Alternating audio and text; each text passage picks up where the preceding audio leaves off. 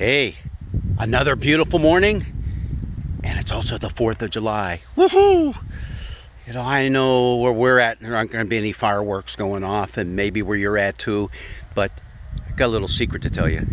Just jump in the car and start driving around the neighborhood. You'll see plenty of them. Yeah, we've been up quite a few nights with the fireworks going off all around us. The dogs tell us what's happening. But it is 4th of July, and it is a time in which we, as people in this country, gather together, or this year, don't really gather together, except as family groups, and we celebrate. We celebrate our independence as a nation. And that's an okay thing, that's a good thing, but we have to keep in mind, we aren't a perfect country. We're not necessarily the best, although we are far ahead of other nations, depending on which category you want to put us in. And in other categories, we're not doing so well.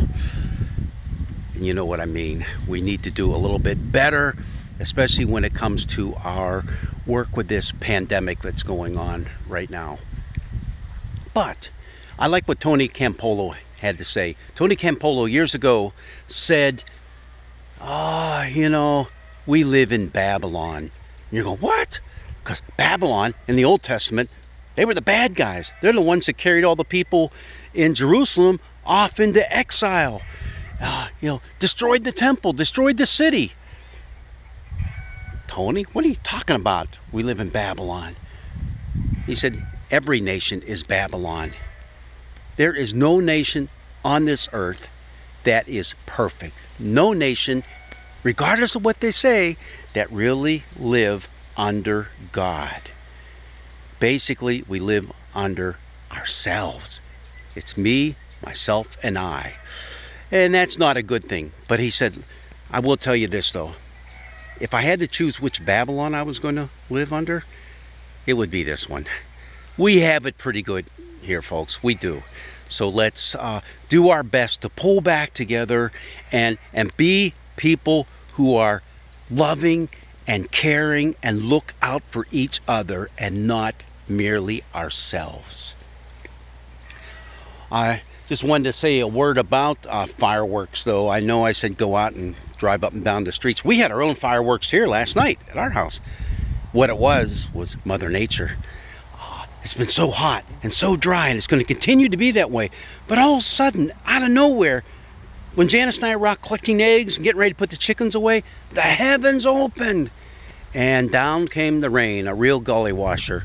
We've had well over an inch of rain, and it was beautiful. We really, really needed it. The garden needed it. The lawn needed it. We all needed it. So hopefully you might get some of that coming your way too. But 4th of July, celebrating our independence, our freedom. And I guess that's the thing that we need to realize is freedom. What does that mean? Because the Apostle Paul talks a lot about freedom in his letters. And he says, you have to be careful when you're talking about this thing called freedom, because when you come right down to it, we are never really free. We are slaves, as he put it. It's kind of a thing we don't like talking about right now with the current political stuff going on in our country. But in Paul's day, there were slaves everywhere. The Roman civilization that much of the world lived under, slavery was a fact of life. And he said, you know what? There are slaves, and you are a slave. You are always a slave. You're a slave to something. It's up to you to decide what you are going to be a slave to. Are you going to be a slave to your own selfish whims, to your own selfish desires? Or are you going to be a slave to God? Because that's a different kind of slavery. When you give your allegiance to God, that's where you find true freedom. Freedom to live. Live the life that God wants you to live. Live the life in which we look out after each other and we take care of each other. We care for one another. We're going to hear some of that in our not our gospel lesson, our epistle lesson for this Sunday. And we're going to continue to hear it because we're going to be hearing from Paul a lot this year. Freedom. Where's the source of your freedom? Where's the source of mine? Do we find that freedom as we give ourselves and our lives over to God and what He would like us to do in this world? Or are we just giving ourselves over to temporal things?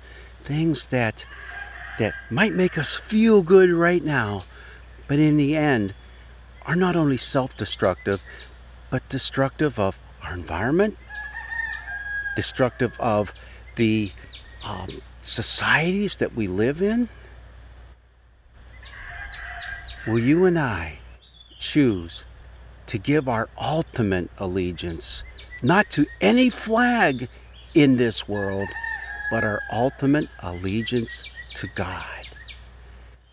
That's what freedom is all about.